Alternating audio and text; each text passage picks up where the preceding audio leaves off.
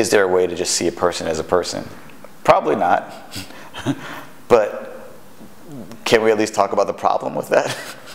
You know, even though my work is often about blackness, and I make sure to get black people input, but I recognize that blackness was created by Europeans, and so they're probably as expert on blackness more than those of us who have been kind of prescribed this identity. So like, and then my friends who are Latino and Asian also have other experiences that allow to influence the kind of conversation about the work in ways that I think make it better and broader. I've frequently interacted with people who say, well, I don't know anything about art. And that's not true of anybody. Or I'm not black, so I'm not sure if I can talk about this issue appropriately.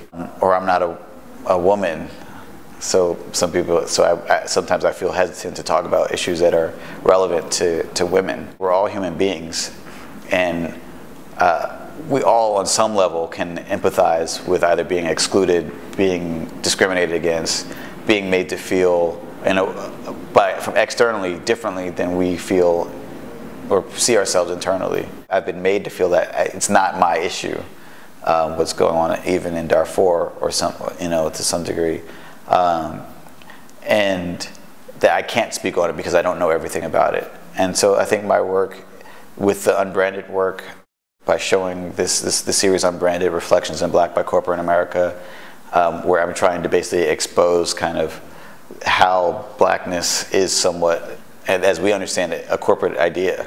When you see advertising directed towards a demographic specifically, like say it's about black people, that there's all these generalizations that come into play about what black people must care about, what black people's values are, or say a black man's values are, that really are so limiting.